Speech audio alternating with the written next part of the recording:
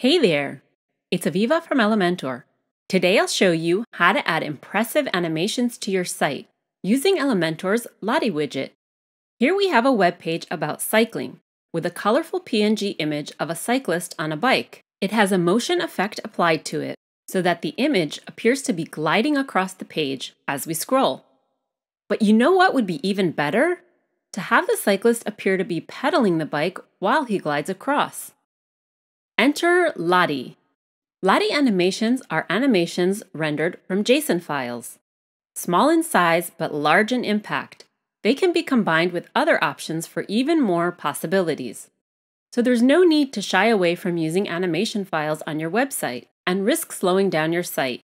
Lottie animation files are virtually weightless. Let's dive in and see how it works. I'll go ahead and right-click to delete the image widget, since we'll be using the Lottie widget instead. Now search Lottie in Widgets and drag in the Lottie widget. We have two options for the source. We'll be using a media file for our final animation, but first we'll go over the external URL option. For this option, we can use a link to an animation online. Let's visit the Lottie Files website to search for something that suits our page. The Lottie Files website has loads of free and paid files we can use on our website. This cycling file looks like it could work, and it's free. Open it. Click the clipboard under Lottie Animation URL to copy the link. Paste it here in the external URL field, and the animation is loaded.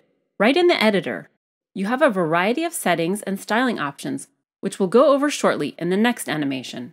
Switch to Media File for the source and click the icon to upload your JSON file. If it's the first time you've uploaded a JSON file, you'll get this warning. Before clicking Enable, please make sure that this file is from a reliable source, as JSON files may potentially include malicious content. Insert it.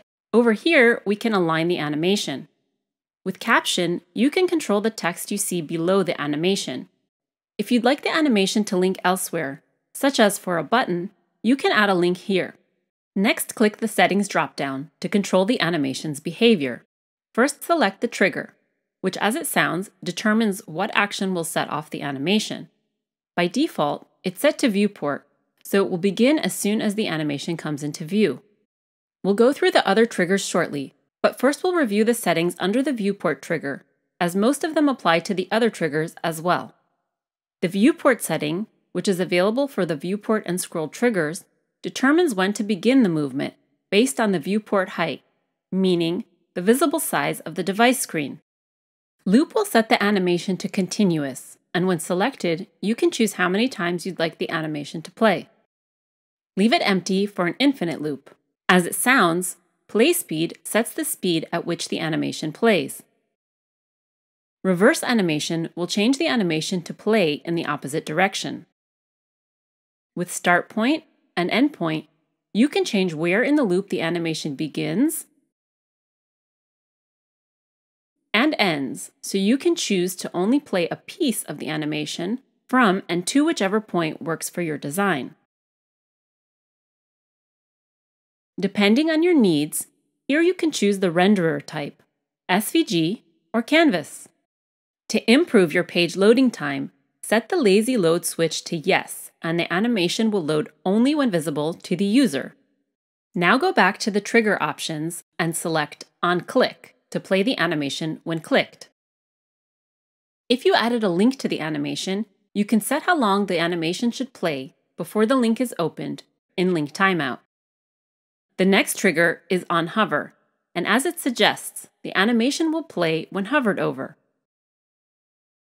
And here on Hover Out, we can select to reverse or pause when we move the cursor off the animation, and whether the animation begins when hovering over the animation, column, or the whole section.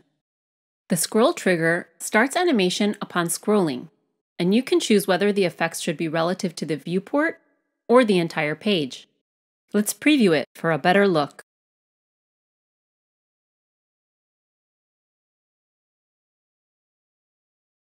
Lastly, we have the None trigger. The animation will begin playing as soon as the page loads. Moving on to Style, where you can set the animation width and max width, as well as its normal and hover styles.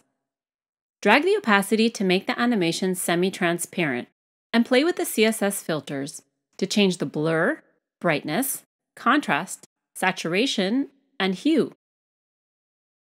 The Lottie animation settings are complete, and our cyclist is moving those wheels, but he's not actually getting anywhere. Let's add a motion effect so he can get across the terrain. Click the Motion Effects dropdown and switch Scrolling Effects on.